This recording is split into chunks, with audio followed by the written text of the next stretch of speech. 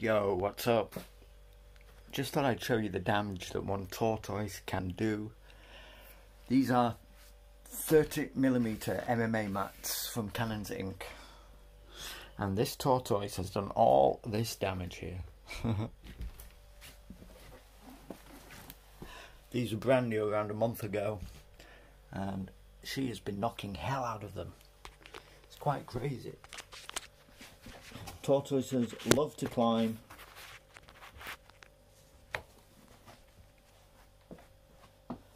Tortoises love to climb.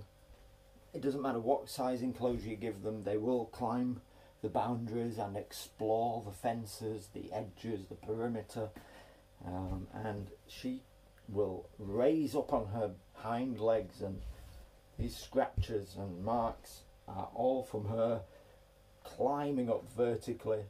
They will even climb to the point at which they flop over on their backs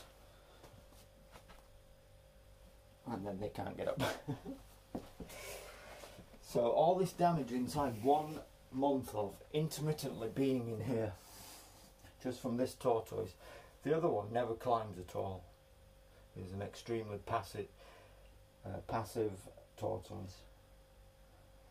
But this one is a typical tortoise. She's an explorer, she's a climber, she loves to push through. It was just a couple of days ago that somehow she made it through here, and I found her at the back of this MMA mat, at the back of the treadmill, which is white here to prevent her from going through there. She's only out here for a couple of hours a day when the weather's bad, as it is at the moment. England has terrible weather.